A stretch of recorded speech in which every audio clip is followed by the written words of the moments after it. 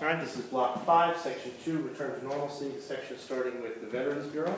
The Veterans Bureau was a government bureau. When Harding and Coolidge say return to normalcy, this does not mean that they are cutting government back to laissez-faire 1870s amounts.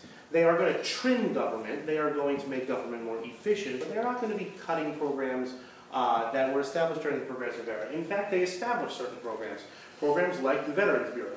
And the purpose of the Veterans Bureau was to provide these returning World War I veterans with government services to find jobs, to provide health care for soldiers that had been wounded in battle.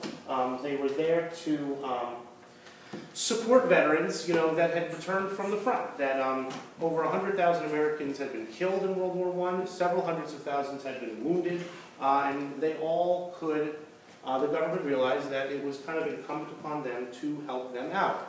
The official government bureau was the Veterans Bureau, but the American Legion was also founded after World War I as more of a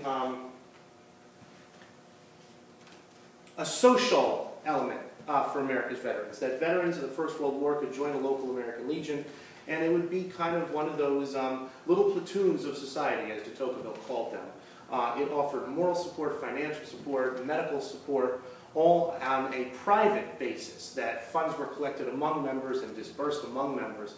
It was another way for veterans to settle back into a pattern of normalcy after the war. So the American Legion did that privately, and the Veterans Bureau sort of did the same sorts of things on a government level. You can still, if you drive around any town, you can still see American Legion posts, and they were hugely popular in the 50s and 60s and 70s.